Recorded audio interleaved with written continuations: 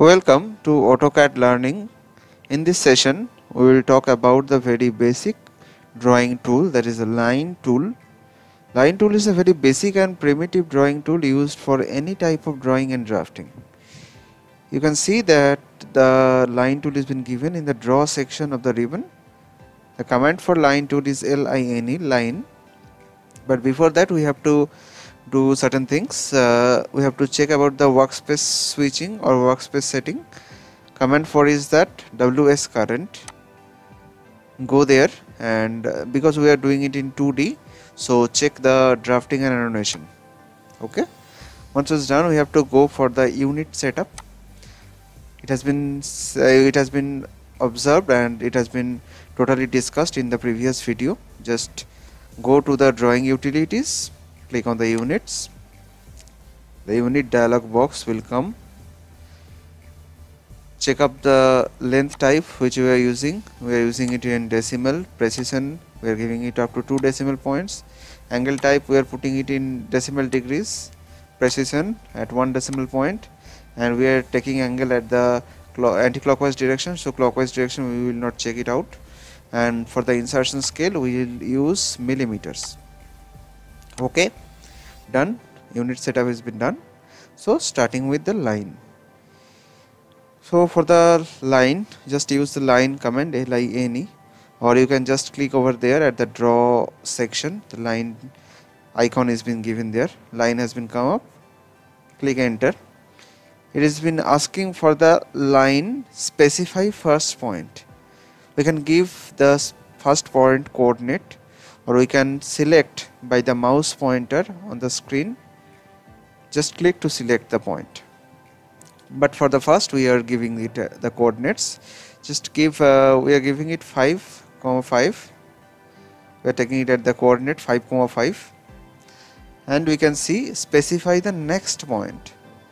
We can specify the next point also by clicking on the window or just giving the coordinates also. So we are giving it in the way of giving the coordinates. Just give 10, 10 is the second point coordinate. Okay, so our line has been done, you can see.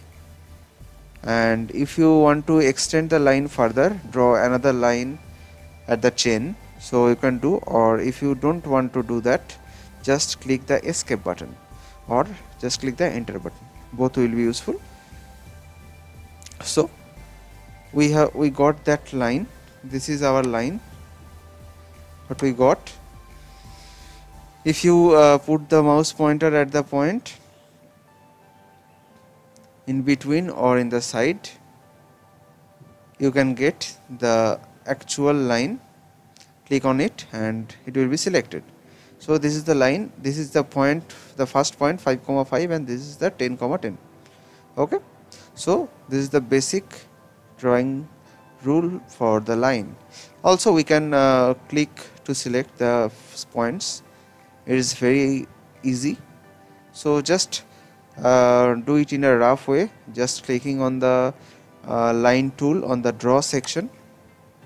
I am giving it the first point, selecting here, next point selecting here, third point selecting here, fourth point selecting here, fifth point selecting here, sixth point selecting here, and after that I don't want to go any further, just click enter or escape. So this is the line chain. We can get it easily, very easily we can get the line chain, just clicking on the window or just putting the actual coordinates. The number 2, the second method for any line drawing which we will be going to use is,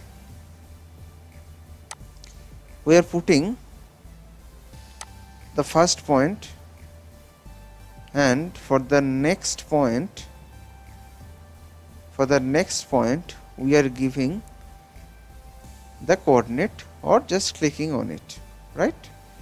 So despite of doing this, we want a straight line in perpendicular or parallel. For that we have to click on a certain feature that is called ortho mode. This is the ortho mode, and you can do it by clicking on F8, the function key F8.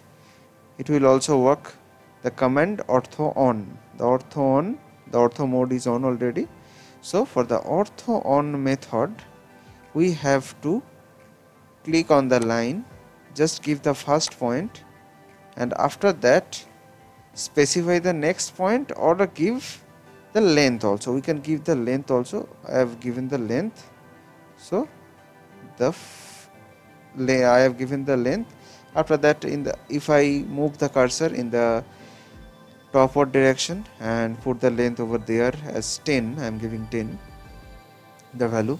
In the leftward direction I am giving 10. If I want to close it, there is another function, is called close loop, CLOAC. You can see line, specify next point, or close or undo. We can do undo to go back to the previous one, or we can do the close to close the loop.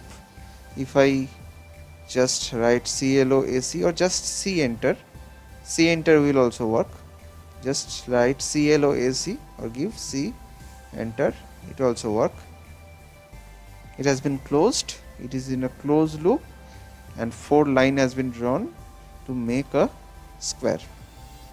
So we have learned about the ortho mode, about putting lines by coordinates, and about closing the loop. Okay, we have seen ortho mode. After that we will learn about another mode that is called dynamic input mode. So just I am just switching off the ortho mode, just clicking on here or just clicking on F8 also. I am clicking on it here. Ortho mode is off, the command line has been shown. After that the dynamic input mode is here. It is also off. The command is DYNMODE. We can on it by clicking here or just putting the command. I am clicking here for the dynamic input mode. So dynamic input is on. It has been shown in the blue. Blue means on and white means off. So on the dynamic input mode we are putting a line. Just see how it looks like. For the first point you can see that it has been categorized as taking the coordinate properly with 2 proper tabs. Just give the proper value. I am giving it as 25. You can put comma or tab. Just put comma or tab, whatever you may like. I am putting comma 25 comma. I am putting the next value as 10. So first point has been done, 25 comma 10. Just click on enter, and after that you can see if I extend the line, hold it on, don't click it, we can see that it has been categorized in 2 very specific method. In the previous one we have seen we have to give the last point, end point, or the coordinate as the coordinate, or just clicking on the window. But here we can do it another way. We can give the length and the angular position of the line, that is the angular alignment of the line, of course. So in the position where I am holding the cursor to be the last point, the length has been shown as 25.80 and the angle has been shown as 23.7 degree. I am giving the angle, I am giving the length as 25, just say, and for the angle just put a comma or tab. I am giving a tab. For the angle I am giving just 30 degree, let's say. So the length will be 25 millimeter and the angle will be, angular alignment will be 30 degree. Just click enter. My line has been done. There is another option for the enlargement, of course. We can make a line chain as we have seen in the before.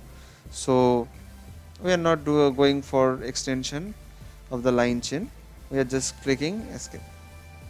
So my line has been done.